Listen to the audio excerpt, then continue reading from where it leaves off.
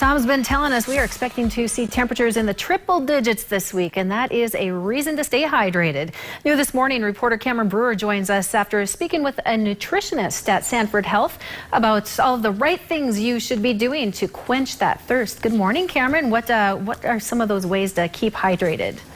Good morning, Alicia. A nutritionist says to stay hydrated, drinking water is not the only liquid that does the job. Here's what she had to say about drinking other liquids. You can do cold herbal infusions. This one's watermelon, cucumber, mint. It sounds really good. You can just do some juice every now and then. I wouldn't drink juice the whole day, but something with carbohydrates is going to help you hang on to it a little bit better. As the temperature rises to the 90s, North Dakotans are already feeling those summer temperatures. But a person could be within a few minutes of overheating if not hydrated, especially at over 100 degrees. You might experience migraine, like headaches. You might experience some pounding in your head. Physiologically, your body is going to be secreting some of your stress hormones a little bit more. Checking hydration status starts with checking places you'd never imagine, like your urine. If you are apple juice or darker, you're dehydrated already. If you are pale lemonade to clear, you're in a decently hydrated state. Caffeinated drinks are also a must-have in the morning, but Iverson said people should still have water as well. So we want to be cautious about that. So pair your coffee or your pop or anything that has caffeine in it with another beverage, but know that it's not necessarily a big deal if you have coffee or, black tea the same amount every single day.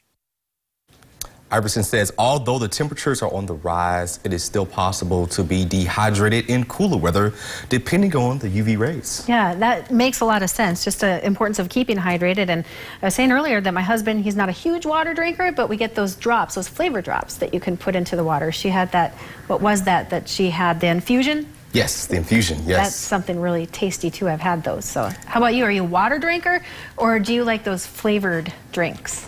Well, Alicia, I like water. Trying to get in the habit of drinking more water.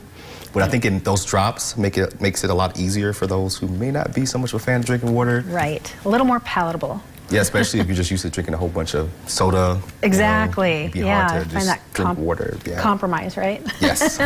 And Tom, you are telling us that now, I think I need some water here, that now is the time to be drinking our water, especially this week. It is, and I don't put the drops. I guess they're drops, but it's like I actually have it here at the station. These are little Kool-Aid drops, and the only reason I drink them is it's sweet, but I don't see sugar in it. But hopefully that's good. I don't know. We'll have to ask Cameron if that's a good call or not.